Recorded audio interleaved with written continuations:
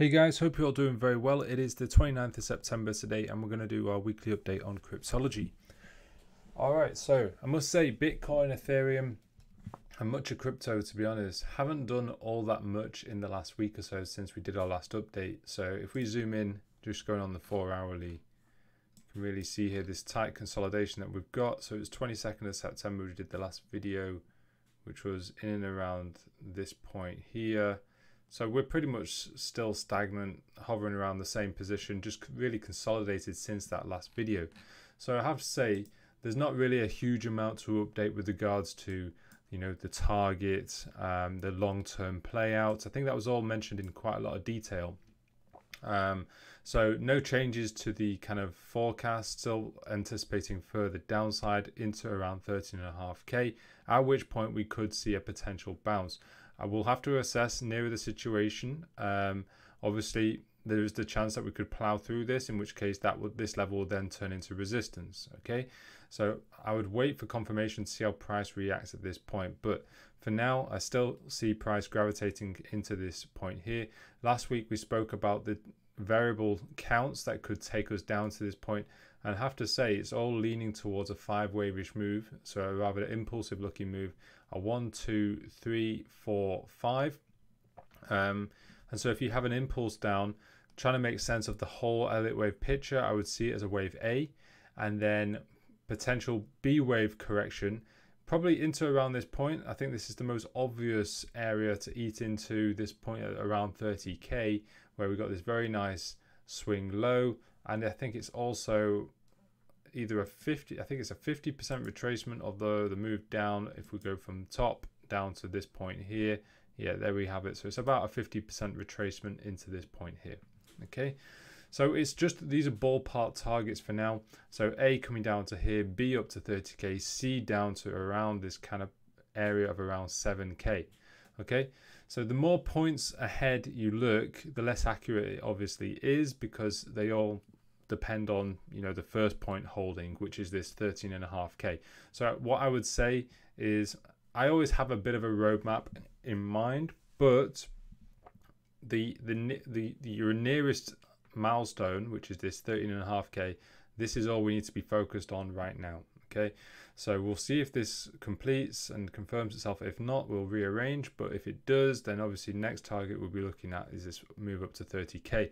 And I mentioned in doing that move, you might see a lot more aggressive moves to the upside on lower market cap assets, on crypto, so your altcoins, which could rally a lot harder and potentially make new all-time highs, and we'll obviously home in on those when those opportunities arise.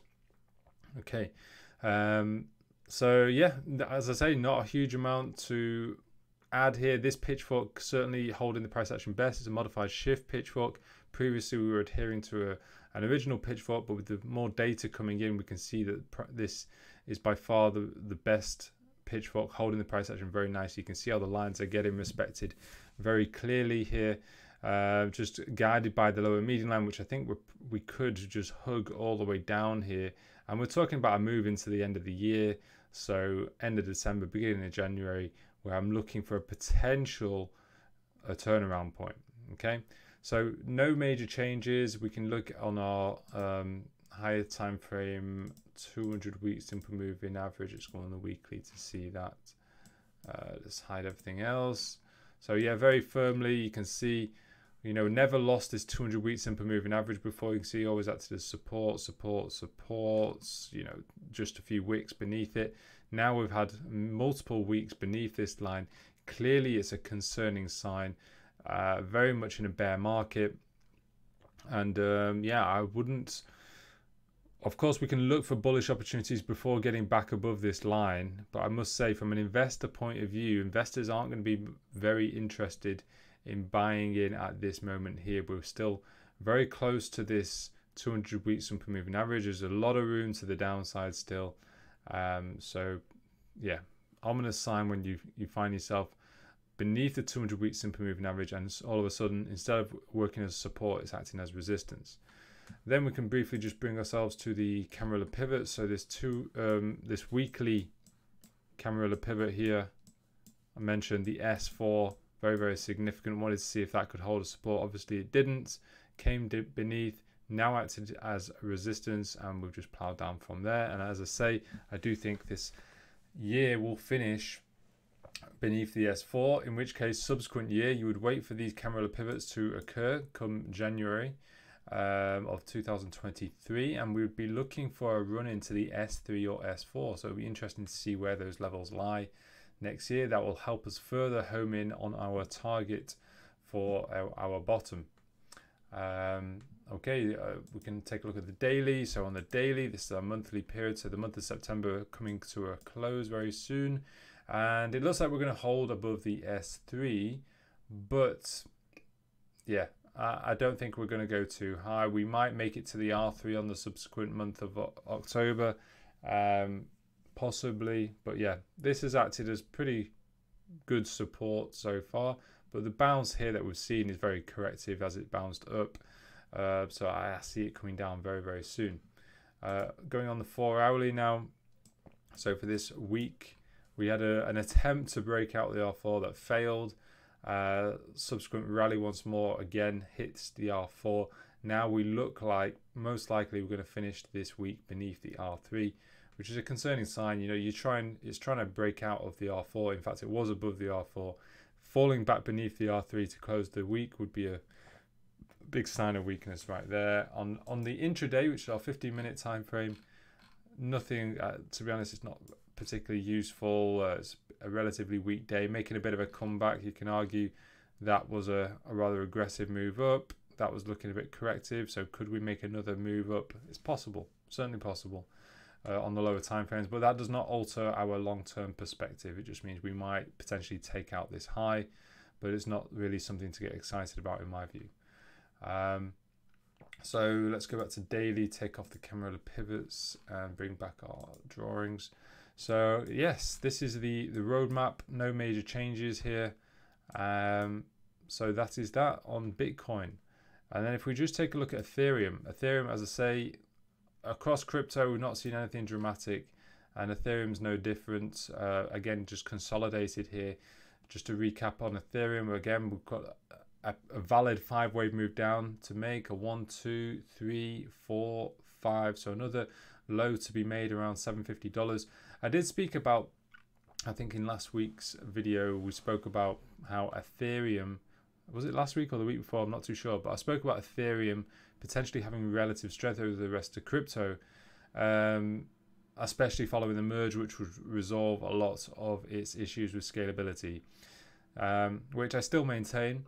I think we've had a little bit of unexpected weakness come into Ethereum because there's been a bit of confusion about Ethereum perhaps acting as a security, in which case it might have to abide by the SEC regulations, SEC regulations. So similar thing happened to Ripple in the past. You know, it's often a little bit of a gray area whether something's acting as a cryptocurrency asset purely, or whether it's also perhaps acting as more of a security.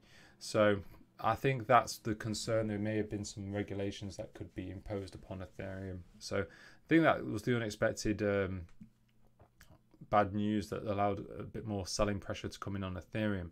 So looking at this, we are, as I say, well, the bigger pitchfork, modified shift, just like on Bitcoin rather, we're coming down, just held up at the lower median. Now, I do think we could come down to this lower warning line here.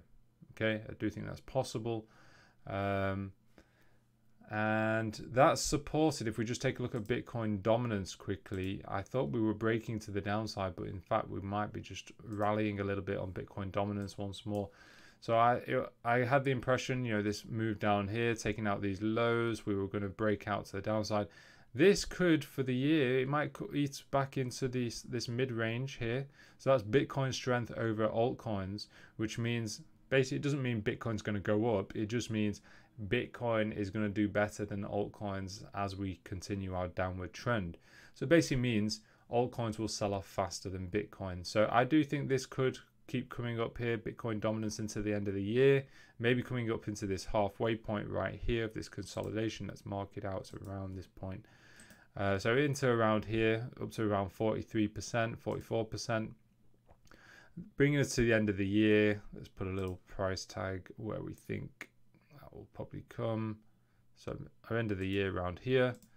So it could do something like that. And that would obviously mean that altcoins sell off faster than Bitcoin. And then if we just come back to the Ethereum chart, just bear with me. Let's find that now. So here it is.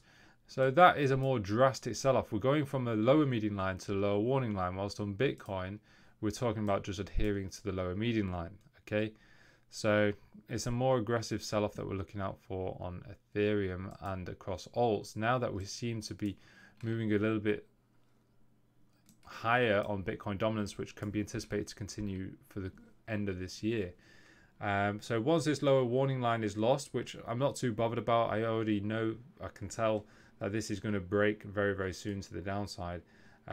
So the pitchfork's pretty negligible, but we're just being held up at this lower warning line as well as this lower median line. I expect it to come down a lot faster once it breaks this point. So we're currently sat at around $1,200 to $1,300, but we're looking to almost half that value as we come down to around $750. Okay, so yeah, Ethereum, again, no major change to what we've been forecasting. We can just cover the voted chart also, which was our Wilder World versus Tether.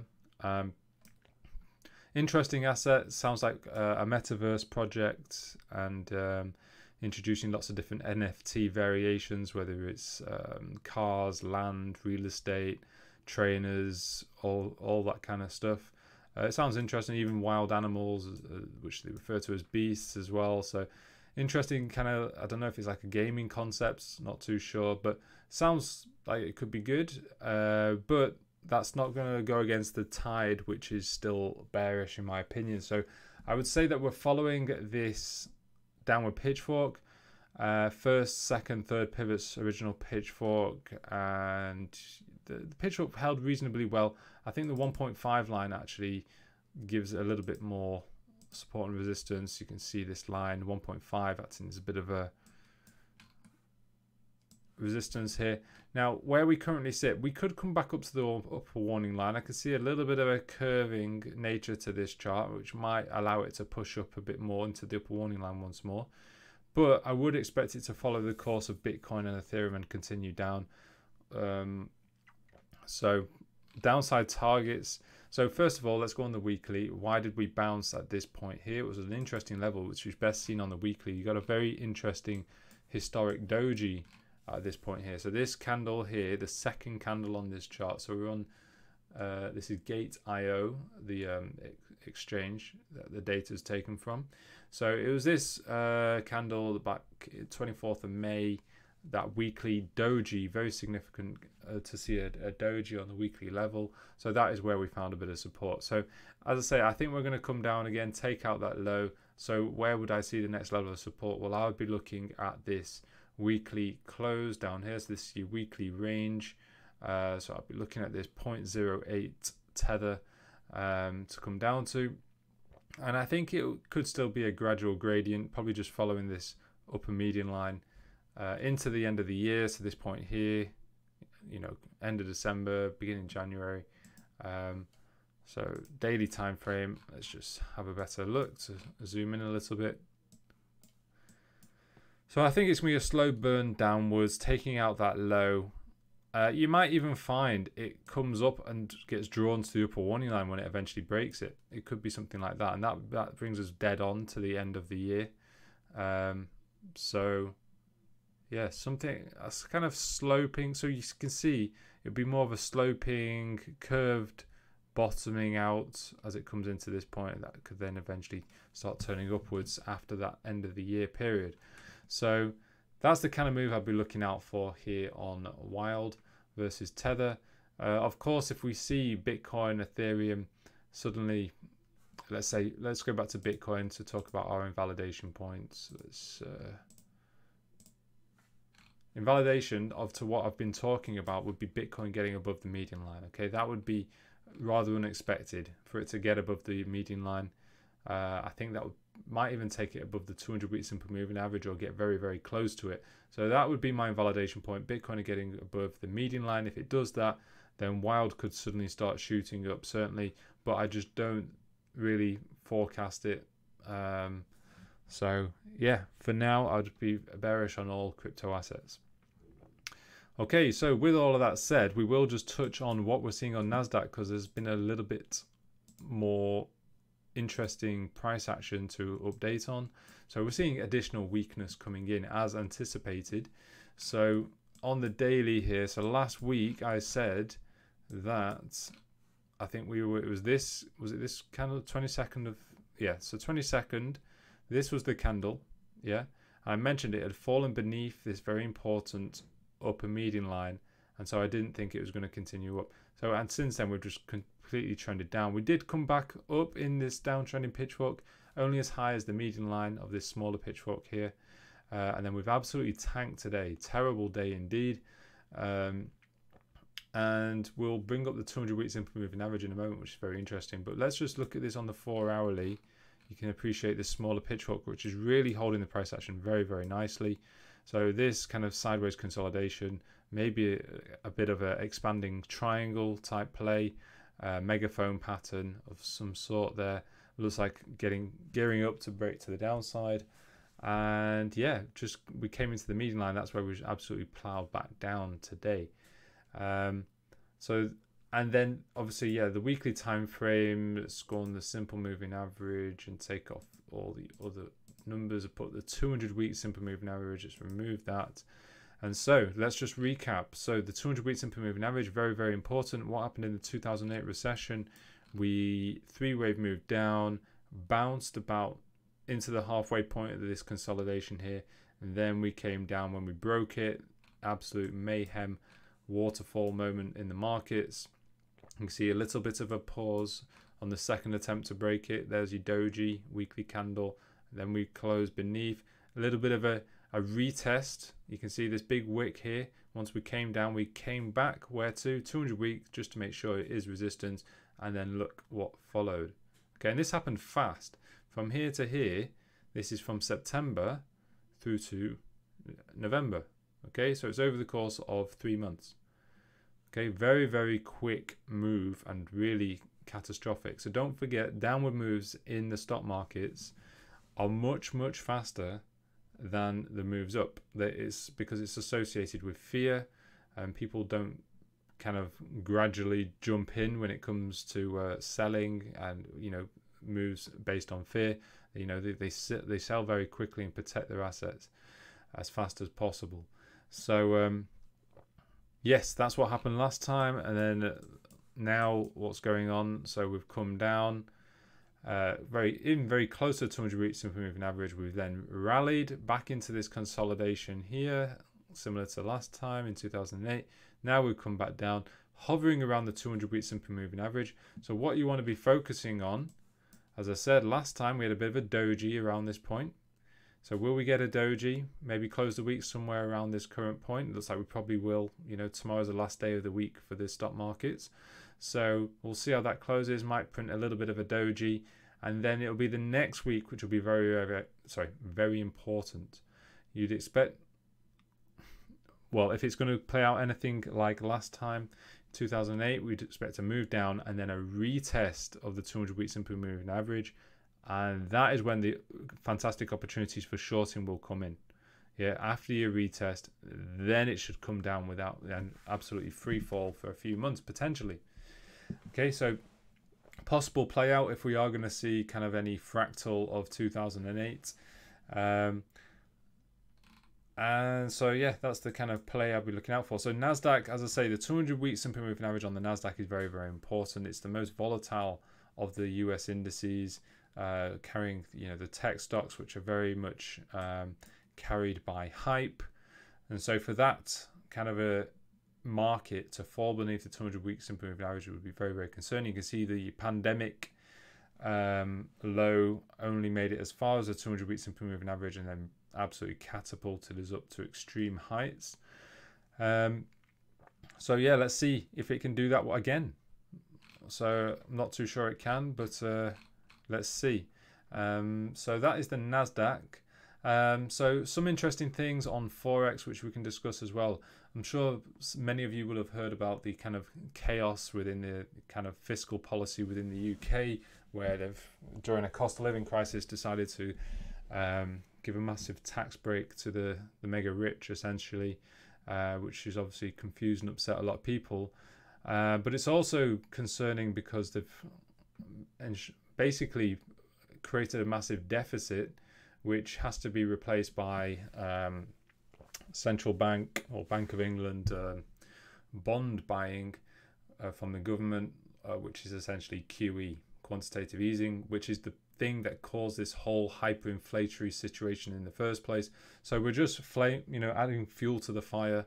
It's a really chaotic moment, but the Bank of England saying it had to be done because otherwise, there were things like pension funds that were going to go broke, essentially.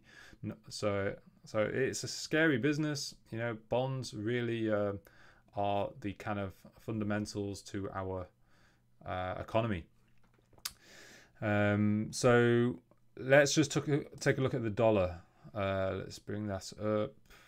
FX dollar. So dollar, interesting chart, this one. So let's take off the moving averages. So I wanted to show you a very key high time frame pitchfork, which is big one here, all the way back again post financial crisis. Okay, so this is the major pitchfork, first, second, third pivots. So dollar has essentially gone from this point here at 70 all the way up to 114 in the last 14 years or so. 2008, 2022. And the question is that, are we going to now start collapsing in the dollar? It's possible. I mean, I spoke about this high running into the end of the year, but obviously we've done it a lot faster than anticipated. So difficult to say. We might just consolidate and make another high. Way too early to say, but you got to appreciate, we're very overbought on the dollar. I mean, we knew we were overbought already following this pitchfork, but we were not just overbought from this point here, from December 2020 through to now. We're overbought over the last 14 years. Okay, so here you could argue there was still room in this massive cycle for us to accelerate to the upside still, but now we've hit the upper warning line there also. So I think you've got to, from a buyer's point of view, you've got to consider a potential big drawback on the dollar here, which essentially means strength on the euro, probably strength on the pound as well, which is massively oversold. So yeah, you might end up seeing a bit of a weakening in the dollar. Now, what will that do for dollar priced assets, including Bitcoin? It could help. It will have an influence. But obviously, if we're seeing less investor sentiment, investors generally scared off by a falling stock market, they're not going to start, they might start accumulating commodities, but I don't think that's going to really stop commodities priced in dollars falling completely.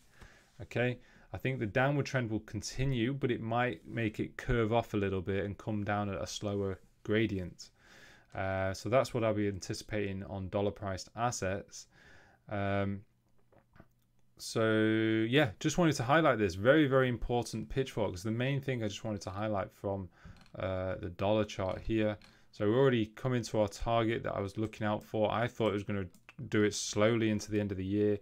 It decided to just go absolutely haywire and take us to this point straight away. So if we go on the dollar, we can see already since hitting this point, big daily sell-off. I think that was yesterday, I think. Yeah, Wednesday's candle, that one. So with that said, let's pull up the euro. So with the euro, obviously pretty much inverse to the dollar. I think the dollar basket is made up 50% of the euro. Yeah, it's paired against, essentially what it's paired against is half of what it's paired against is the euro. So you will see a big inverse relationship. So when you see dollar really plowing down, of all the other currencies that's going to impact, it's going to be the euro most of all. And yeah, in an inverse way. So the euro, let's just look at where we stand here. I think we need to go on the weekly to look at this. We are at this point down here. Now I think that's a 0.5 line that it hit, if I remember correctly. So there we go. We've hit the 0.5 to the T. We did it back here also. Okay, the 0.5 line is important on these very high time frame outlooks. So I think we could have had a low here. Also of interest, from this low to this high, we've hit the 0.786 fib retracement. Okay, so again, another reason we could have some euro strength here. Now the pound, well, we'll come to the pound. Let's stick to euro just for a minute. Sorry.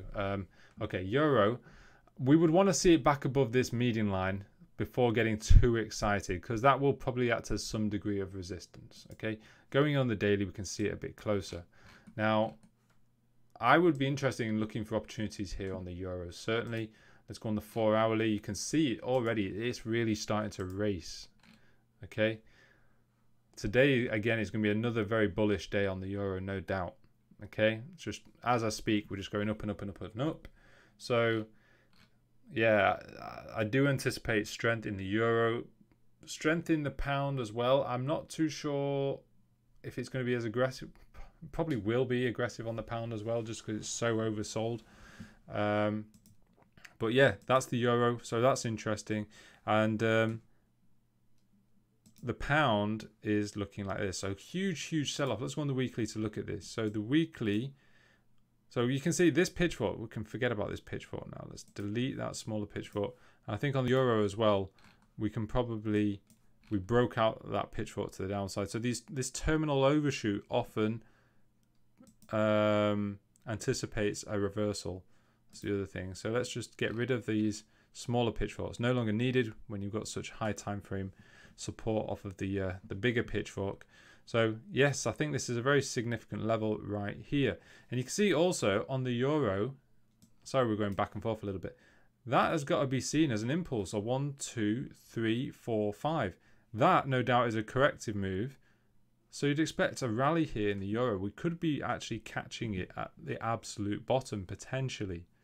Okay, so very interesting time, September 2022.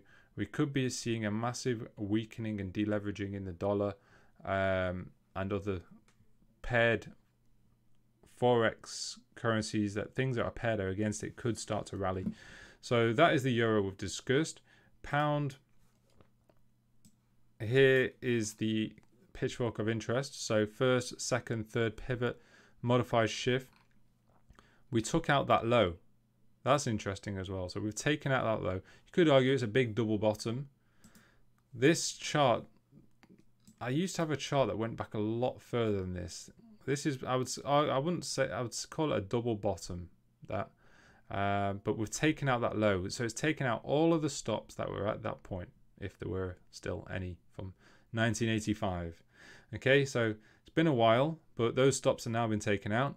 And we have hit, again, a very important 0.5 line of this downward pitchfork. And let's zoom in. Let's see what the price action is doing here. Again, just like on the euro, we are shooting upwards. So impulse, you can see the impulse here, 15-minute time frame. Let's have a look. Very clear 5-wave-ish move. 1, 2, 3, 4, 5. Sideways move, wave 2, or is it an ABC? If it's an ABC, we're going to come down pretty soon, okay? Because let's stick a shift pitchfork on this, something like that. That's a shift. You'd expect a bit of resistance at the upper median line, okay? So coming up to here potentially, 1.11. That's where your resistance would probably come in if we're looking at a corrective move up. But already, look at this. That's your 5-wave move. That's your 3 down. Where's the 5 move up on this? This is a 1, 2. The 3 is going to be all the way up here. 4, 5. So it's clearly going to be an extended wave, most likely. So we like it. This is very likely to be following more of an original pitchfork, as such, which we're already doing. Lower median line support into the 0.5, where we might just hover for a moment, but I don't think it'll last too long. Probably taking us into the median line for the 3 of wave 3. Then we pause 4, 5, probably up to here. maybe up to 1.2. Okay, that's where I would anticipate a 1, 2, up to 1.2 for the wave 3. Then you get a bit of a pause, could come down quite a bit. Maybe I think that'll be a nice move back to the median line. Then we go up for 5. Okay, so something like that. So there'll be an opportunity here. There'll be probably an opportunity here getting above this median line for this last leg of the third. Yeah. Arguably, there's an opportunity now once we get through the 0.5 line as well. But what I'm seeing here is strength on euro and pound, and that could actually save the gold market. So let's just take a look at gold, because gold will often move in a similar way to euro and inverse to the dollar or dollar yen. So let's just pull up the gold chart, which is here. So gold, you can see just we're on the 15-minute time frame, just like we've seen on euro and pound, really rallied hard as dollars coming down. So I think there's opportunities in Forex right now, certainly. Very important things happening in Forex. So I mentioned this before, 1, 2, 3, 4, 5. Now I became a little bit concerned once we lost this lower median line here. But we were in an oversold region as we came to the bottom of this lower warning line. Now, is this the bottom here? I want to see, actually, the wave 3, how far it retraced. So let's take from the bottom of wave 2 to the top of wave 3. We have come just beyond the 0.382. But don't forget, you can allow high time frame wicks. Let's go on the weekly. You know, this is a massive move from 2016. I think it's reasonable to look at it on the weekly time frame. It's only really, we've had one. Let's zoom in here. Beneath the 0.382 and beneath this lower warning line, beneath this lower median line, we've only had one close so far. This could take us back up to here, which very likely will for the end of the week. There's only one weekly candle that scared us, a weekly close down here. And that was what scared me last week. But very swift recovery indeed, as the dollar seems to have topped out. So as the dollar seems to have topped out, gold has held on to this very important level. So I must admit, I'm a big fan of gold. I like the way it moves. So perhaps some very good long opportunities here on gold. I would like to see it back above this lower median line, ideally. Back above the 0.382 fib retracement. So I would say the best opportunities right now in the markets across the board, if you prefer going long rather than shorting, which a lot of people do, I would be looking at gold, with the invalidation point being, coming this swing low. You can't lose that swing low, so that's your invalidation point right there. Now, of course, we've already moved quite far away from that, so you've got to be cautious about timing the move. It's going to have a relatively wide stop, but that's the kind of move that I'll be looking out for. Gold, I think, is setting up very, very interestingly. So Bitcoin, Ethereum, crypto, stocks and all of that, I see weakness continuing. Forex is where potential opportunities are. Gold also with moves to the upside on pound, euro and gold. At least at the time of making this video, of course, things may change, but this is how things are looking right now. So it's a very interesting moment. And I will give another update next week to see how things are progressing. But yeah, I think we're going to wrap it up there, guys. All right, take care.